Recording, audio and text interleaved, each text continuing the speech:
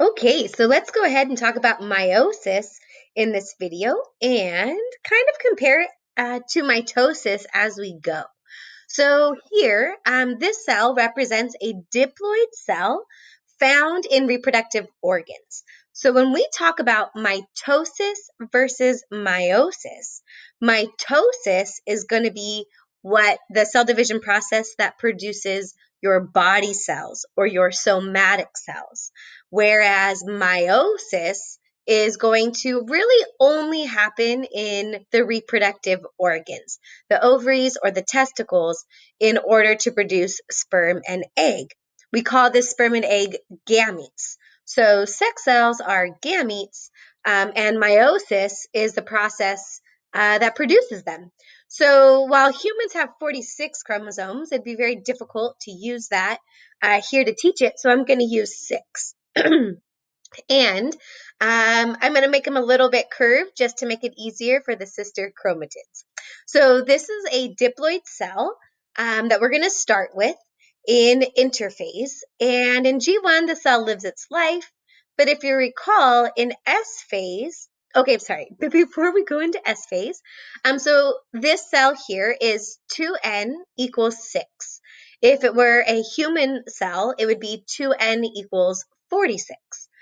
So in this cell here, there are two of each kind of chromosome. So I've highlighted in there for you. You can kind of tell that I tried to match the lines to show different genes and homologous chromosomes here. So we have 2 of every kind of chromosome. And at the end of meiosis, each gamete should have 3 chromosomes in it. So if we're starting with 6, we're going to cut that number in half, so each gamete has 3. Okay, so in S phase, the chromosomes, they go through DNA replication. And so here we have our sister chromatids that are produced. So this is still in interphase of the cell preparing for M. And so G2, it prepares. And now we're finally getting into meiosis. So meiosis has 2 rounds of division. So this first part is going to be called Meiosis 1, and it's called Prophase 1, Metaphase 1, Anaphase 1, Telophase 1, Cytokinesis 1. Then we'll go through Meiosis 2, where we'll have Prophase 2, Metaphase 2, etc. Okay, so here, a lot of the things that make meiosis different from mitosis happens here in prophase 1. So something that is different than mitosis is homologous chromosomes are actually going to pair up and find each other. Now, if you recall from mitosis, there's spindle fibers moving these, and that's really what's happening. They're not just floating towards each other like I have here. But anyway, so homologous chromosomes are going to pair up and find each other in prophase 1. Now, this group, this pairing, is called a tetrad. Tetra means 4, and so there's 4 sister chromatids in a tetrad. And so one of the coolest things, though, that happens during prophase 1 is this process called crossing over. So in crossing over, the homologous chromosomes will actually exchange sections of their DNA. So they will actually switch. Now, why this is so incredible and amazing is because now, here, let me draw on this for you. If you really think deeply, let's think about this chromosome right here. This is now a new sequence of DNA that has never existed before. So it's a brand, like this too. It's a brand new combination of genes that has never been seen ever. And so I only showed one crossing over event right here, but in reality, they kind of I know that looks like DNA, but they intertwine together. There's actually multiple crossing over events along the 2 sister chromatids that are closest to each other. Now they are exchanging homologous genes. So if the let's pretend that this gene right here coded for eye color, when they exchange, they're exchanging one eye color for another eye color gene.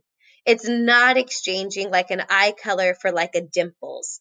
Like they're like regions of chromosomes coding for similar traits. So it's like an even exchange. So crossing over, like let's just do this like a quick example real fast. So let's pretend that this person, so this is like a person who's going through meiosis. Let's pretend that her father is Nigerian and her mother is Korean, which in real life I do have a friend who I'm describing. So she has these, let's say these blue chromosomes she inherited from her father, her Nigerian father, and these chromosomes she inherited from her Korean mother. But these are both within her. Like she is now making gametes to make offspring. So really, like the offspring that's made, these are the DNA from the grandparents in reality. But now, as this person goes through meiosis, her like mainly Nigerian chromosome right here now has a new section of DNA that has Korean ancestry. So here you have this new combination of genes that could end up in the offspring, and that's a new combination that has never existed before. So, sorry, I kind of spent too long on crossing over, but I do think it is absolutely beautiful at creating variation in our offspring. So now we're still in prophase one here. Notice the recombinant chromosomes. So like this right here, this little result of crossing over, we call this recombinant chromosomes. They've recombined. Okay, so now we're moving into metaphase one, and this is where these pairs, these homologous pairs, are going to move to the middle of the cell. So the homologous pairs move to the middle of the cell like this. This does not happen in mitosis. In mitosis, we would have had like 6 individual chromosomes along the middle there, right? We would have had like 1, 2, 3, 4, 5, 6 like lined up down the middle if it was mitosis instead of pairs.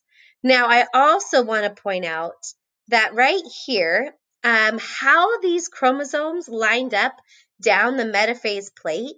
So like this is the center of the cell. Now oh goodness, sorry. So eventually the 3 on this side are going to get pulled here, and the 3 over here will get pulled in this direction.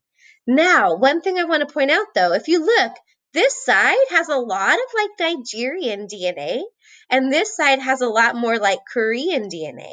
So in reality, it was kind of random how these chromosomes moved and the combination. So it very easily, like this blue chromosome here could have been on this side, and this orange one could have been on this side, and then you'd get different combinations. So in humans, we have 23 pairs line up along the middle of the cell, and there's 8 million different possibilities of how they line up along the middle of the cell. Like, are you going to have a paternal chromosome or a maternal chromosome on each side? Like, which way will they end up?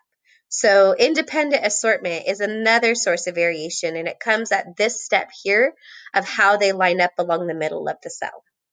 So then, once we have these homologous chromosomes in pairs, though, we go through anaphase one, where it's the homologous pairs are going to actually get separated to opposite sides of the cell.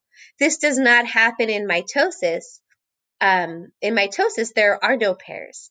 So then we move into telophase one and cytokinesis.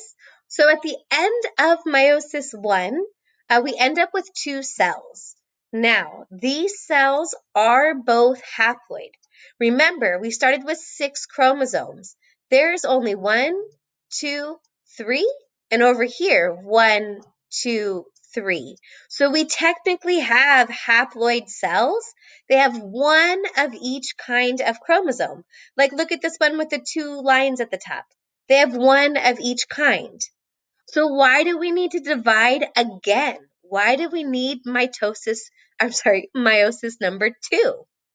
Well, because these chromosomes are duplicated, because these chromosomes still have twice as much DNA. So even though they're haploid, with only 3 chromosomes in each cell, they have their sister chromatids, they're like still sister chromatids attached. So we need to divide again and go through a second round of division. So I'm not really showing prophase 2. Basically, it's the same, like the nuclear envelope breaks down, and then we move into metaphase 2, where the chromosomes are going to move to the middle of the cell. So basically, up here, we're looking at meiosis 2. This part is very similar to mitosis. You'll see here the sister chromatids and anaphase 2 get pulled apart to opposite sides of the cell, and then you're going to have your telophase 2 and cytokinesis, where we end up with 4 genetically different haploid cells. So remember, we started with 2n equals 6. And now look, each of these cells have 3. And if you really look at them, they're all different. We get 4 genetically different haploid cells at the end. And the reason they're different is because of that crossing over, creating recombinant chromosomes, but also the way the homologous pairs lined up in the middle of the cell. So, for example, here, let me write on this. So if I had like here, one option, and then maybe like the homologous pairs, but very easily couldn't have been where maybe like all of the purple ones are on the left, and then all of these, like that would create different combinations of chromosomes in the gametes. So that independent assortment is another source of variation. Now, in males, the next step would be to add tails and make these cells into sperm. It goes through spermatogenesis. Now, in females, though, you might be thinking, or maybe you're not, but in general, for human females, we go through meiosis once a month to produce an egg. But you just learned that in meiosis, we make 4 cells, 4 gametes at the end of meiosis. However, when a female gets pregnant, she doesn't have quadruplets every time. And that's because in human females, during the meiosis process, one of the cells, like the cytoplasm, doesn't divide equally. And basically, one of the cells hogs all of the cytoplasm, and we're left with 1 egg or 1 ovum and 3 polar bodies. And the 3 polar bodies will actually disintegrate, and the parts will get reused. So we get 1 egg at the end of meiosis and 3 polar bodies. So this is just a visual to kind of show that unequal division of the cytoplasm to make that 1 mature egg. All right, I think that's the end of my discussion on meiosis. So great job.